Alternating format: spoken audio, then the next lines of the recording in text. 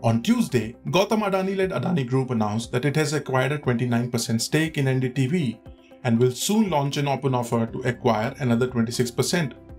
NDTV's owners have stated that it was done without their consent. While some call this acquisition an example of a hostile takeover, others disagree. Let us discuss what a hostile takeover is. A hostile takeover happens when a company or acquirer sets its eyes on another company or target and goes on to acquire it without the agreement of the board of directors of the target company.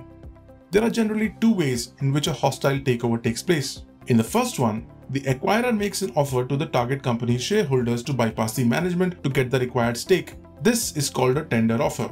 In the other, an acquirer may start a proxy fight to replace the target company's management. But why does a company initiate a hostile takeover? The reasons for a company to take over another company may be diverse. One reason may be that the acquirer considers the target company as undervalued and hopes to benefit from it in the long run. Another reason is that the acquirer wants to enter the sector in which the target company operates. Let us now look at some examples of a hostile takeover in the past. In 2010, Kraft Foods acquired the famous British brand Cadbury through a hostile takeover. In September 2009, the CEO of Kraft Foods, Irene Rosenfeld, announced her intentions to acquire Cadbury. It offered $16.3 billion for the deal. However, Cadbury's chair, Roger Carr, rejected the offer. Carr appointed a hostile takeover defense team.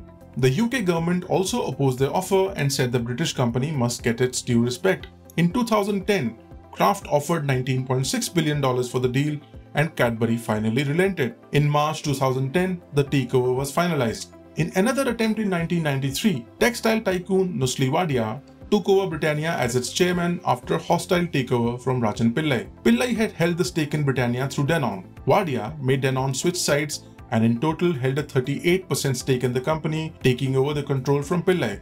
India Cement's acquisition of Rasi Cements in 1998, Imami's acquisition of Zandu in 2008, and L&T's acquisition of Mindtree Limited via Cafe Coffee Day are some other examples.